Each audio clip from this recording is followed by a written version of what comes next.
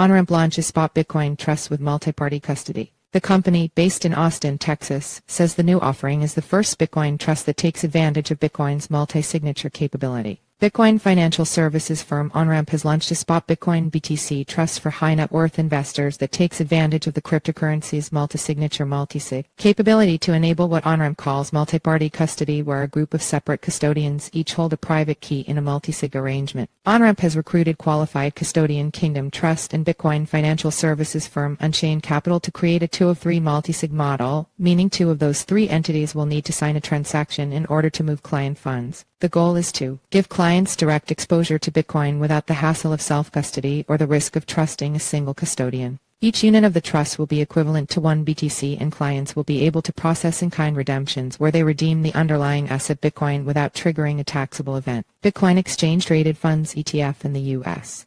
are currently not allowed to hold Bitcoin directly and typically hold Bitcoin futures contracts instead. Other investment funds, such as the $18.07 billion Grayscale Bitcoin Trust GBTC, the world's largest Bitcoin investment fund, do hold BTC but don't allow in-kind redemptions. Grayscale, a CoinDesk sister company, ceased redemptions in 2014, citing compliance with Securities and Exchange Commission regulations, although some, including Onramp and hedge funds such as Tree Capital Management, argue Grayscale stopping redemptions was self-imposed. GBTC did do redemptions, Michael Tanguma, CEO and co-founder of Onramp, told CoinDesk. They stopped doing them back in 2014/2015 as they wanted to accumulate AUM, assets under management. The inability to redeem has been a source of disgruntlement for institutional investors like Tree, which has sued GBTC over the matter. Tanguma says Onramp's in-kind redemptions, which can be processed after an initial 12-month lockup period and multi-party custody arrangement, sets it apart from Grayscale and offers a new model for Bitcoin custody. It's essentially the product GBTC should have been, Michael Tanguma, CEO and co-founder of Onramp, told CoinDesk,